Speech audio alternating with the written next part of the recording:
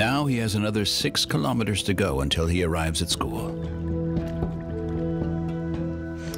I pay attention to the weather and the waves. I keep my eyes open for the crocodiles near the canoe or branches. When they hit my canoe, they could capsize it. I am always paying attention.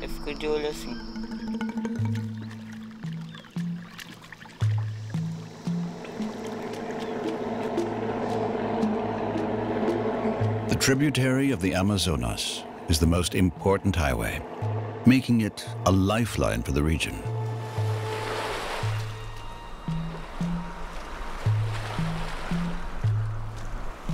It is the second largest tributary in the world, and in some places, it's up to 27 kilometers wide.